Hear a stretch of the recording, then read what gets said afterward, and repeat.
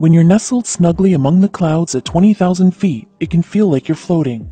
It's calm and quiet when you're thousands of feet above the Earth's surface, but as the crew of British Airways Flight 5390 would tell you, that can change in an instant. One peaceful morning in 1990, the flight crew suddenly found themselves surrounded by screaming wind, twisting metal, and only a slim chance at getting everyone back to the ground alive. On the day of the flight, June 10, 1990, the weather was fair and the passengers were eager to get to sunny Malaga Airport in Spain. They trusted pilot Captain Tim Lancaster and his co-pilot Alistair Aitchison to get them there. Aitchison handled the takeoff. It wasn't unusual for the co-pilot to do this essential maneuver, especially one like Aitchison, who had logged over 1,000 flight hours on the BAC 111 airplane. He gripped the controls, the plane climbing higher and higher into the air. The flight attendants bustled up and down the aisles, providing pillows and taking food orders for the passengers. Meanwhile, Aitchison passed the controls over to Lancaster, and both pilots loosened their shoulder harnesses. Then all hell broke loose. Two vital things happened after the pilots loosened their shoulder harnesses.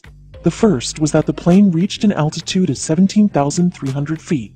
The second was that Lancaster, confident with the routine success of the takeoff, loosened his lap belt. A second later, a deafening bang sounded from the cockpit. To the 81 passengers on the plane, it sounded like something had exploded.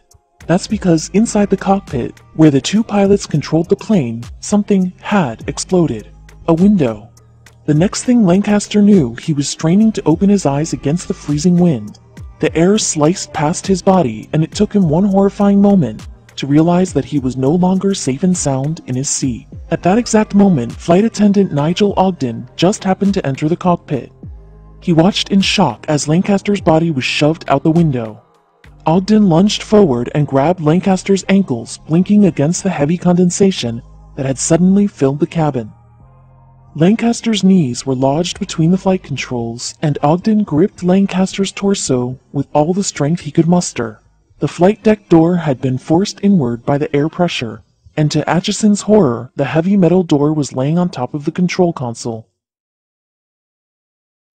With Lancaster helpless on the outside of the plane, Ogden holding onto his legs for dear life, and the metal door covering most of the control panel, Aitchison knew it was up to him to get everyone back to the ground, hopefully in one piece.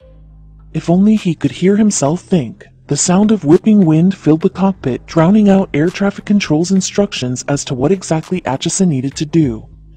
The seasoned pilot had always known that disaster was a possibility, but he never expected anything quite like this. The chaos worsened by the second. The autopilot had disengaged with the initial blast, and the plane was rapidly diving towards the Earth. The metal door was leaning on the throttle, which made the plane gain speed as it quickly descended.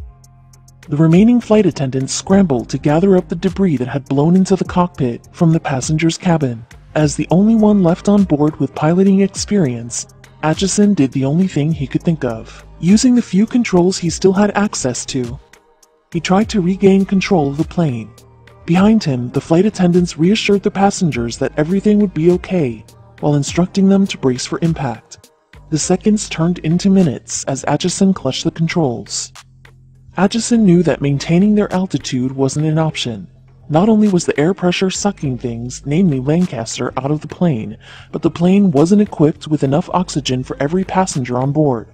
All Aitchison could do was slowly maneuver the plane to a lower altitude. But it was impossible to ignore what was happening next to him. Ogden's arms, which were tightly wrapped around Lancaster's legs, were starting to get numb. He felt Lancaster slide inch by inch out of his grasp.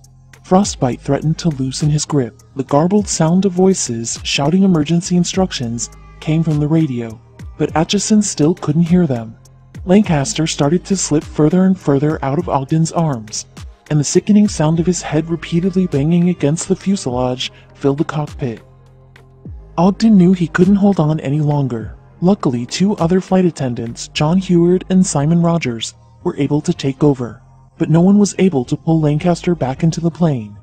Once again holding tightly to the pilot, the crew was faced with a grim possibility. For some of the crew, it wasn't a possibility at all, but a fact. Lancaster was dead.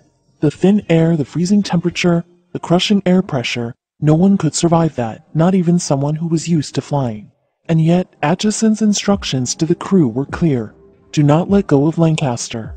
He feared that doing so would end with his captain's body damaging the plane further, not to mention deprive his family of a body to bury.